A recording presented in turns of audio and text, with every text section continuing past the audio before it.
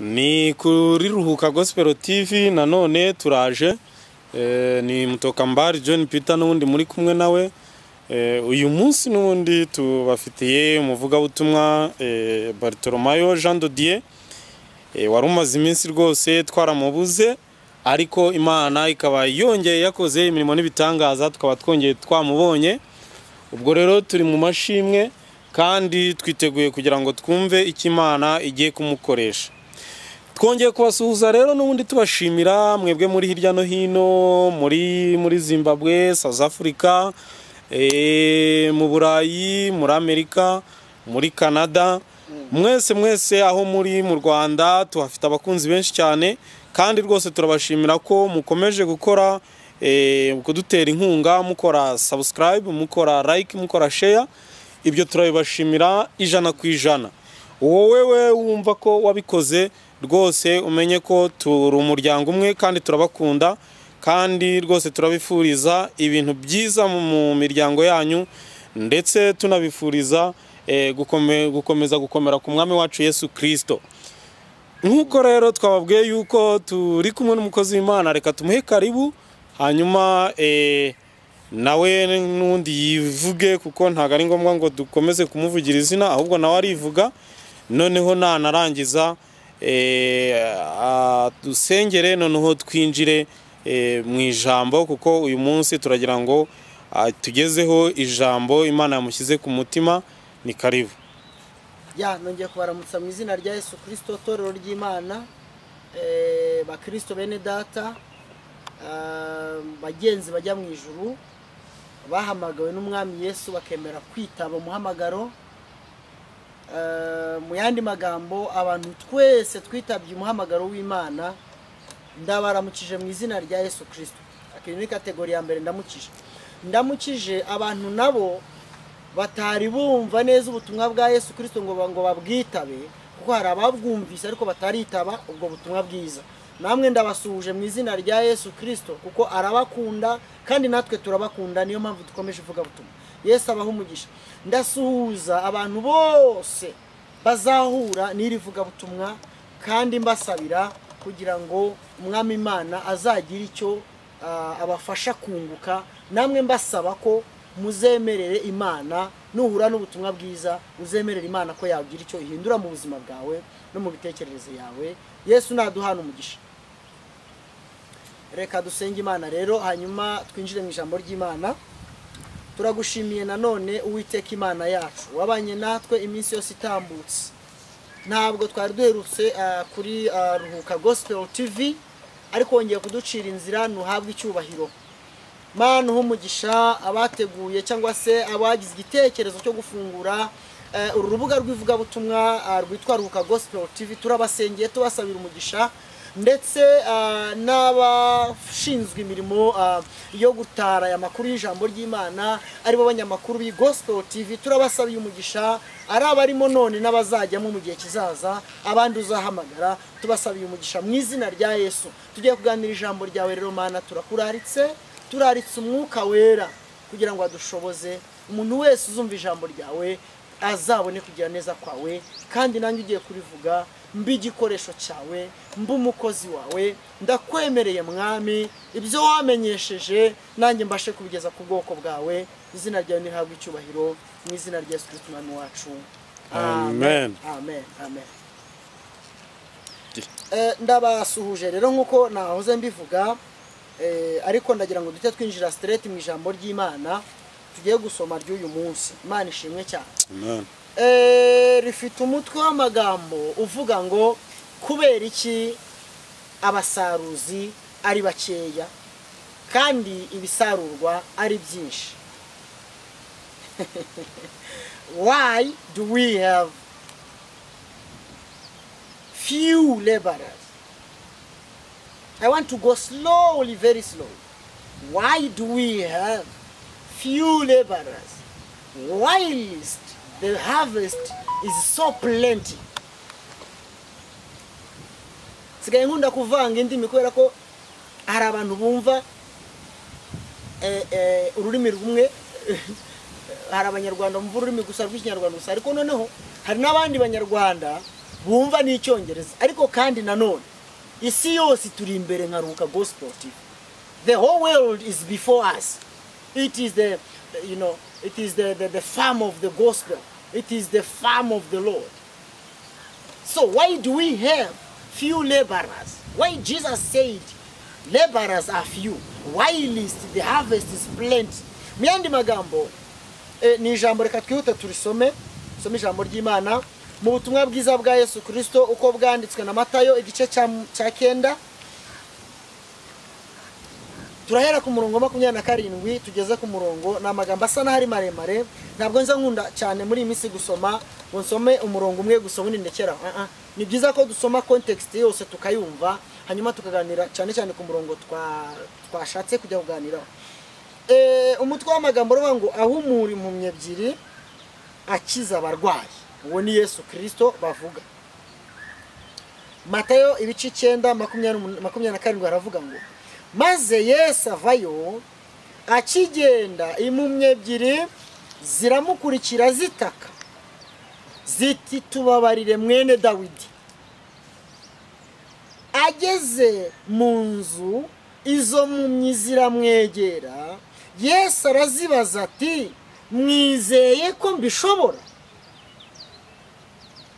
Ziramusubiza ziti ye databuja. Ahera ko akora ku maso yazo arazibwira ati bibabere nkuko mwizeye. Imana ishimwe cyane. Amaso yabo arahumuka. Yesu arabihanangiriza cyane ati mwirinde ntihagire umuntu ubimenya. 31 nyamara basohotse bamwamamaza hose muri icyo gihugu. Bakigenda bamuzanira ikiragi gitewe na dayimoni. Amaze kwirukana dayimoni ikiragi kiravuga. Turimo turasoma ijambo ry'Imana. Abantu baratangara batuhereye kera kose ntihigeze kuboneka nk'ibi muri Isiraheli. Ariko abafarisayo baravuga bati umutware wa dayimoni ni umuha kwirukana abadayimoni. Yesu agenda mu midugudu n'ibirorero byose yigisha mu masinagogi avuga ubutumwa bwiza bw'ubwami akiza indwara zose n'ubumuga bwose.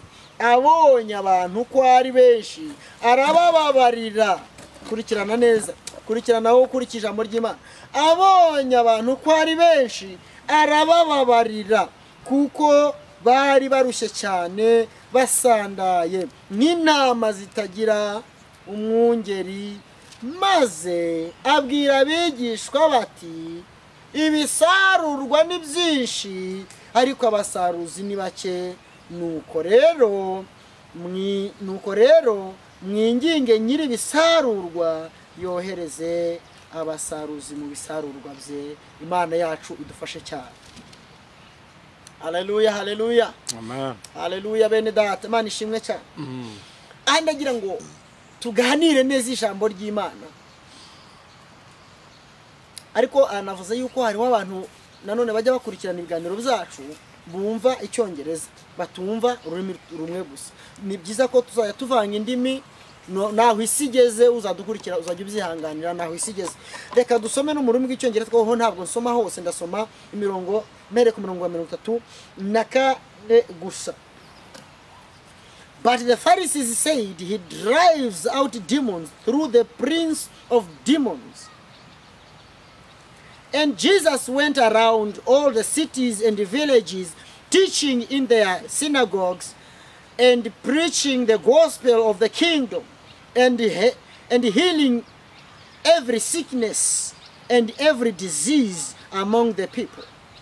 But when he saw the crowds, he was moved with compassion for them because they were feeble and dejected, like sheep which have no shepherd.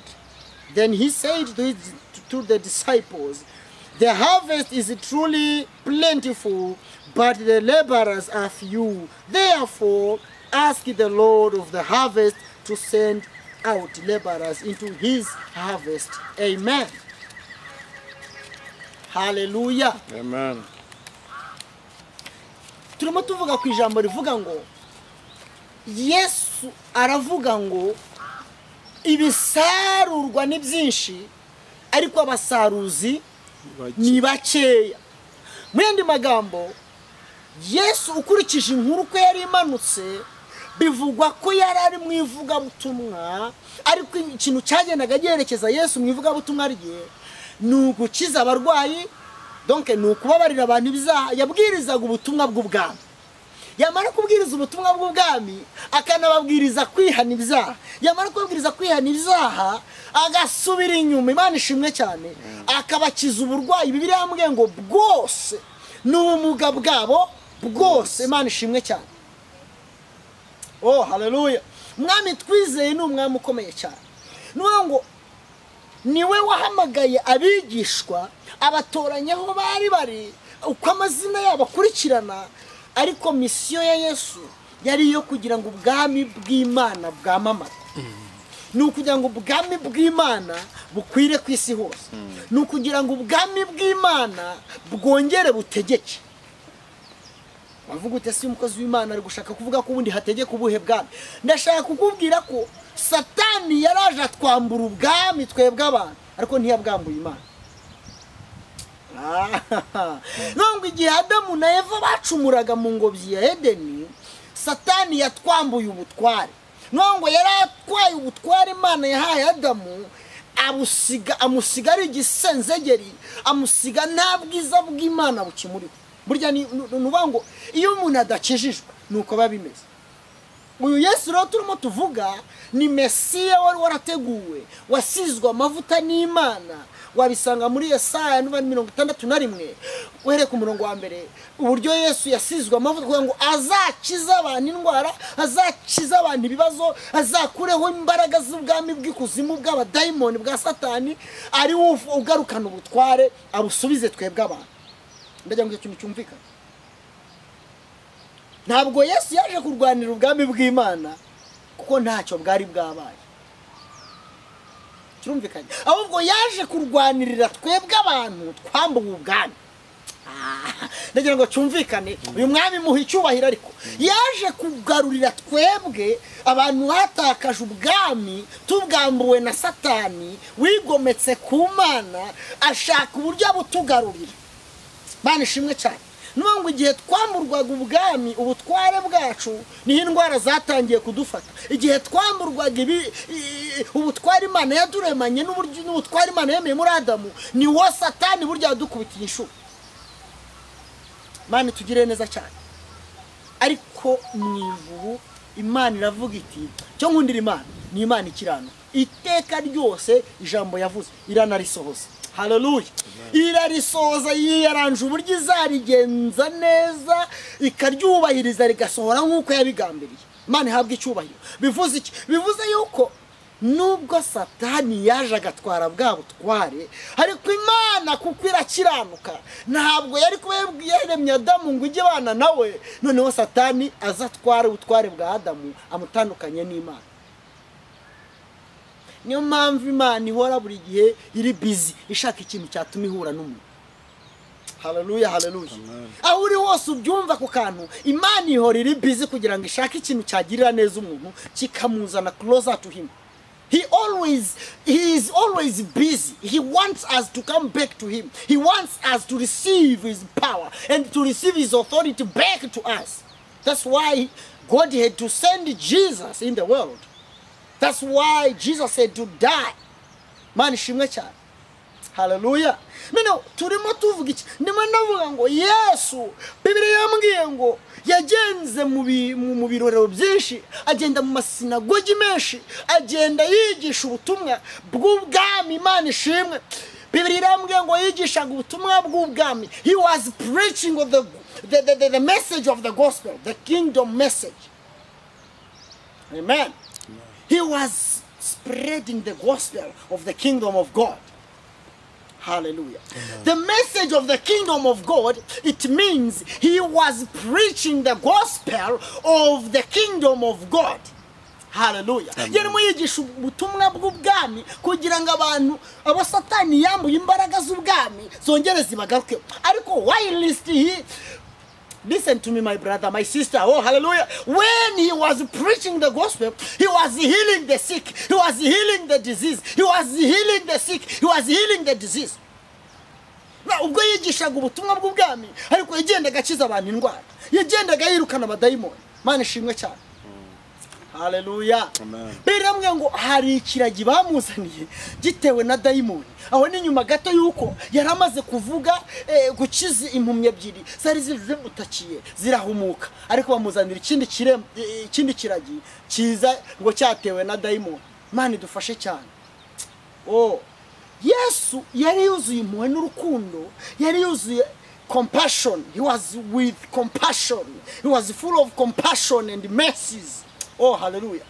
he's the Lord of mercy hallelujah aravuga ati kubita abadayimoni bagurutse rero dore ikibazo rero ngize abantu bitwa abafarisayo baragurutse bati how far how come to that Jesus is driving out demons. Do you know what Jesus said? Mana shimwe baravuze ngo umukuru w'abadayimoni ngo ni umuhaye kwirukana abadayimoni Mana dufashe cyane Mana tugire neza cyane ariko Yesu si umutware w'abadayimoni ahubwo we yavugaga ubutumwa bw'ubwami kandi ubutumwa bw'ubwami bwirukana imbaraga z'abadayimoni Mana shimwe cyane Mana ihabwe icyubahiro abafarisayo rero nta na rimwe bigeze bemera ubutumwa Yesu yavugaga uzi impamvu wowe unkurikiye nikubwira abafarisayo ndagira ngo mbanze nkubwire abafarisayo abari n'abantu bamwe bo mu bwoko bw'abayuda bo mu idini ya kiyuda ab'Imana yari donc n'ubanye Imana yatoranije kera abayuda ibagira ubwoko bwayo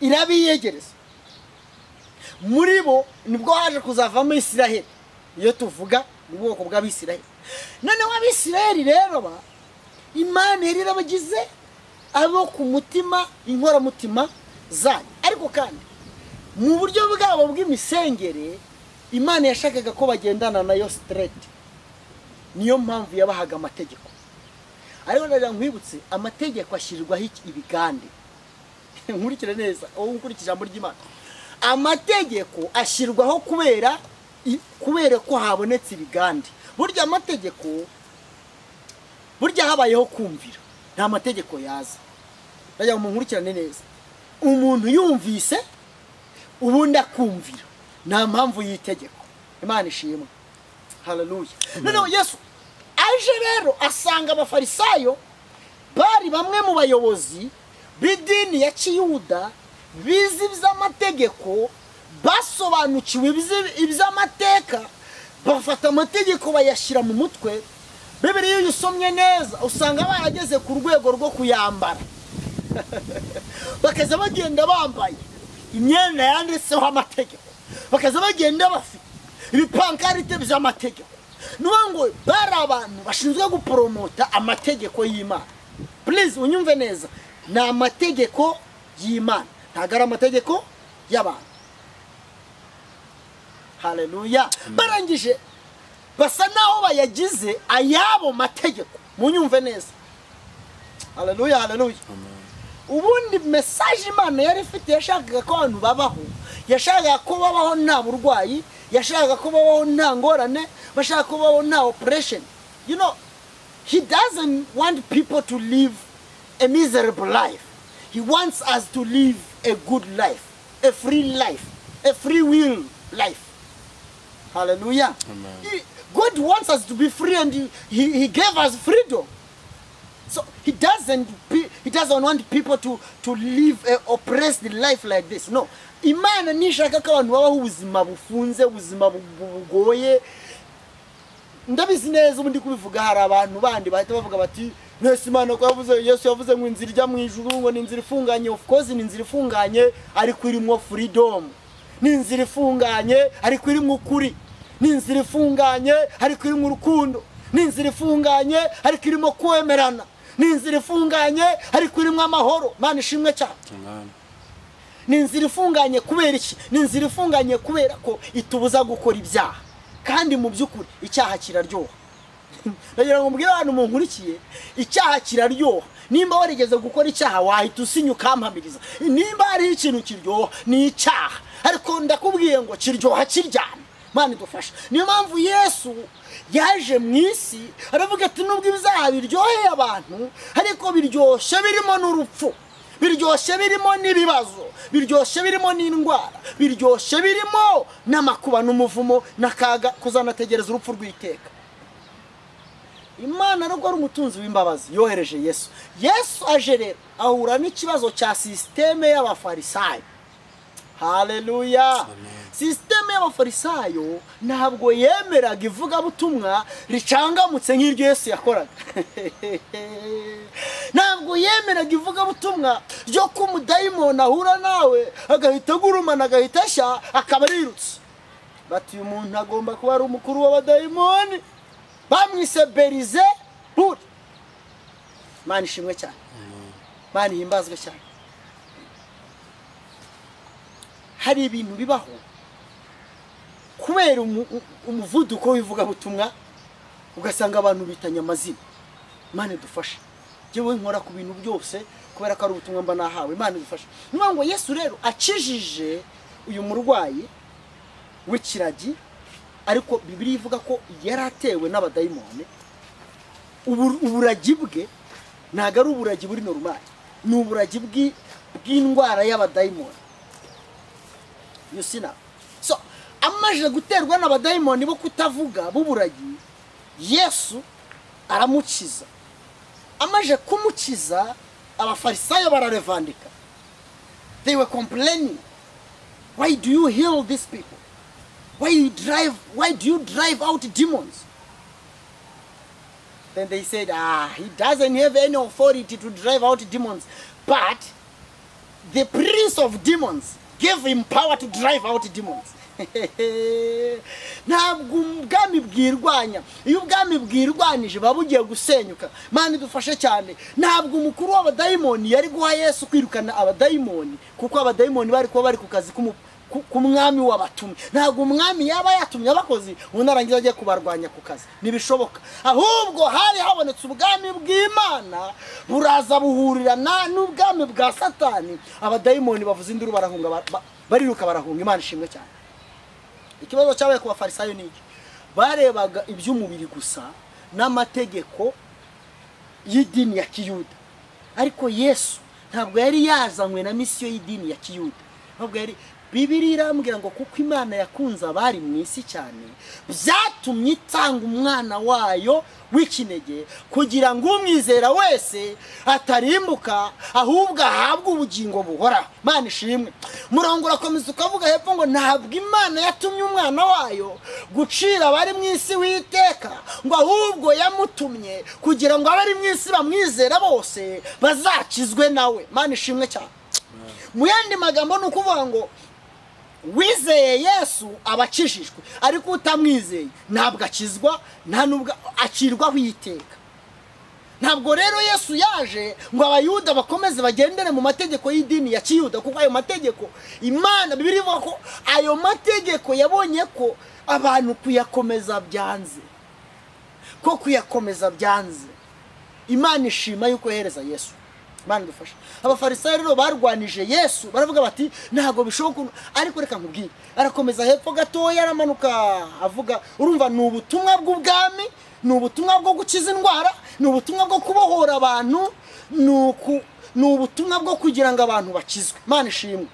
Hepfo rero gatoya ari wo murongo twasomye 37 igice cya 9 Matayo, haravuga ngo ariko nubwo bimeze bityo ngo yarebye abantu, urumva, ngo abona abantu ngo babaye benshi, ngo ari kubanyanyagiye nk'intama zidafite umwunge. Bibiliya irambwira ngo he was moved by compassion, he was moved with compassion, ngo yasunitswe n'umutima w'imbabazi, ngo abagirira imbabazi nyinshi. Ariko ahita avuga ijambo ry'ubuhanuzi rikomeye naryo navuze nk'umutwe w'iki cyigisho mfite, aravuga ngo ibisarurwa ndabona ari byinshi, ngo ariko abasaruzi babaye bakeya. Aravuga ngo none kubw'iyo mpamvu nimureke duhamagare data wo twese nyiri ibisarurwa yohereza abasaruzi. Ariko Yesu mu gihe yavugaga aya magambo, ndagira ngo tugendane neza nsoza, yaravuze ngo ibisarurwa ndabona ari byinshi, abasaruzi babaye bakeya. Ariko wibuke ko hariho abavuga butumwa, hariho abigisha b'amategeko, hariho abatambyi, hariho amategeko, hariho ibitabo by'amategeko, byarananiwe kugira ngo bisarurire Imana umusaruro ufatika. Ni nacyo kibazo kiriho muri iyi minsi. N'uyu munsi ijambo riracyavuga ngo ibisarurwa ni byinshi, ariko abasaruzi babaye bakeya. Kubera iki dufite abasaruzi? Why do we have few laborers? Kubera iki dufite abasaruzi bakeya kandi ibisarurwa ari byinshi? Ni ukubera iki? Ni ukubera yuko abakozi benshi bari mu bintu byo kurwanira icyubahiro, abandi bakozi benshi barimo bareba ku nyungu zabo bwite, abandi bakozi benshi batakaje umuhamagaro, bafokasinze ku bindi bintu bitari umuhamagaro. Mana dufashe cyane. Ariko ndagira ngo mbibutse torero ry'Imana, natwe bakozi bagenzi banjye, twibuke yuko icyo twahamagariwe ni ukuvuga ubutumwa bw'ubwami. Ntago ari ubutumwa bw'amatiku, ntago ari ubutumwa bw'uturere, ntago ari ubutumwa bw'amoko, ni ubutumwa bw'ubwami. Oh haleluya! Ni ubutumwa bw'ubwami. Metoseve, ubutumwa bw'ubwami bw'Imana yacu, yuko Imana yacu zima ingoma, abantu bayikoreye, bayikunze, bayubashye, bakabana nayo. Imana ishimwe cyane. Kandi tukiri mu isi, umva uko ubutumwa bw'ubwami bumeze. Imana iraturwanirira, indwara zirakira mu bwami, ibibazo birakemuka mu bwami, abakene baragubwa neza mu bwami, abanyabibazo barakira mu bwami. Ibibazo dufite ni ibiki? Amatiku arava hehe? Kubera iki matiku? Ni mwuzuba ku butumwa bw'ubwami. Abanyamibabaro baruhukire mu bwami, abanyantimba baruhukire mu bwami, abanyabibazo baruhukire mu bwami. Oh haleluya! Oh haleluya! Abanyabibazo baruhuke. Yesu yaravuze ngo umwuka w'Imana uri kuri jyewe, ngo yantumye kubwiriza abagwaneza ubutumwa bwiza, no kubwira imbohe ko zibohowe, no kubwira indushyi ko ziruhutse, no gukingurira abari mu mazu y'imbohe ngo babohoke, babe free, batambuka amahoro. Mana ishimwe cyane. Kubera iki mwashaka kugereka imitwaro ku bantu b'Imana? Kubera iki? Oya, nidukora ubutumwa bw'ubwami, bwiriza ubutumwa bw'ubwami. Anyway, kubera ukuntu abakozi turi kwitwara muri iyi minsi, bitumye benshi bananiwe gukizwa. Uravuga ubutumwa ntibumve, turabwiriza ntibabwakire. Kubera iki? Yesu yaravuze ngo hari abantu bameze nk'intaza mu nzira z'abandi, babujije abandi kwinjira mu bwami bw'Imana, aribo bakagombye kuba bakingura umuryango w'ijuru.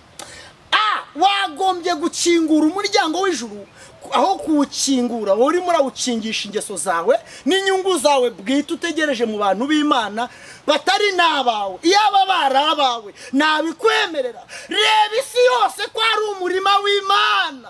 Muvuga ubutumwa bw'ubwami bukura abantu mu byaha, bukura abantu mu isi, bukura abantu mu busambanyi, mu bujura, mu burozi, mu nzangano, mu moko, mu matiku. Abantu bungu bumwe bakundane. Yesu yaravuze nsoza ngo nimukundana nibwo bazabamenya ko muri abanjye. Nimukundana nibwo muzamenyekana ko muri abagaragu banjye. Yesu nabaha umugisha, Yesu nabagure, Yesu nabarinde. Ariko niwumva ijwi ry'Imana, niwinangira umutima, niwumva ijwi ry'Imana, hindura imigendere yawe, hindura systeme y'itorero ubamo, niba ritajyanye n'ijambo hindura. Turashaka ubwami bw'Imana ko aribwo bufata ingingo, turashaka ubwami bw'Imana ko aribwo bwamamara. Yesu nabaha umugisha. Mana data wa twese, habwa icyubahiro. Ijambo ni iryawe, riherekeresha ibitangaza n'ibimenyetso ku isi hose aho rizagera. Uwumva ijambo ryawe azagubwe neza mu izina rya Yesu Kristo. Amen, amen, amen, amen, amen.